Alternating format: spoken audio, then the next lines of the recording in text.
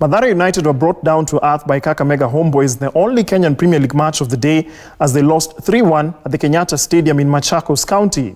The Slum Boys, who hammered Chemelil 4-1 in the preceding fixture, found themselves on the back foot on the stroke of half-time after Peter Thiongo scored the opening goal for Kakamega. Thiongo proved to be a thorn in Mathare's flesh as he doubled the scoreline early in the second half. Substitute John Mwangi reduced the deficit with Mathare United's only goal of the match, but they were destabilized further when Roy Okal was shown a red card in the 80th minute after an infringement.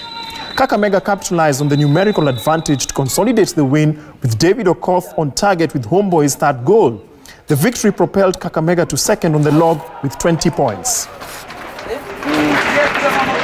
Tumeweza kupata nafasi nzuri sana za kufunga zaidi ya zile bao ambalo zimeonekana. Lack of concentration. It's only mental aspect, and sometimes when you lose it, to recover it needs time. And I believe the mental aspect was really down.